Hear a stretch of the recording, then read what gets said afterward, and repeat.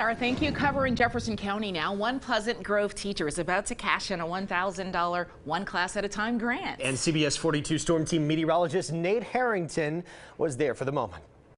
Keeping a school library up to date takes a lot of work. It's a lot more than what people think. Brianna Hogan is the library media specialist at Pleasant Grove High School. There you go. This is her first year in the library, and she's already working hard to make it better. Being able to go through the books made me realize that a lot of stuff was out of date. I probably weeded out over 500 books that were out of date. And it's not just about having newer books, it's also about having age-appropriate books. And we also combined schools a couple years ago where middle school got moved over here, and I noticed we don't have a lot of middle school books. And they need characters that look like them, that are like them, that are their age, and so that makes them really connect to that book. They need books for them.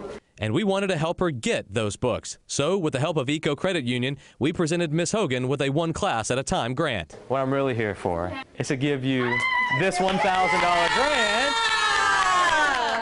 Now, she can start buying the books the library needs to stay up to date. Hopefully 200 and 300 maybe is what I'm hoping. That will be a great start. So I'm excited. And